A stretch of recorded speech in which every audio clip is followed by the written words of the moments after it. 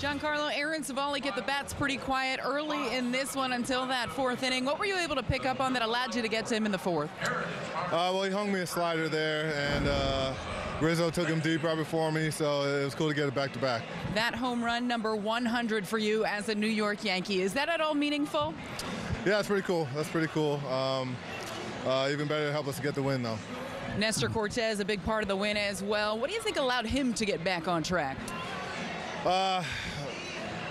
He was back to himself after the first inning, so it was fun to watch, and he was covering them up like he normally does, and it was a good bounce back. Swept the doubleheader today, 5 wins against the Guardians in every game you played him so far this season. Why do you think you guys have been so dominant against the Guardians?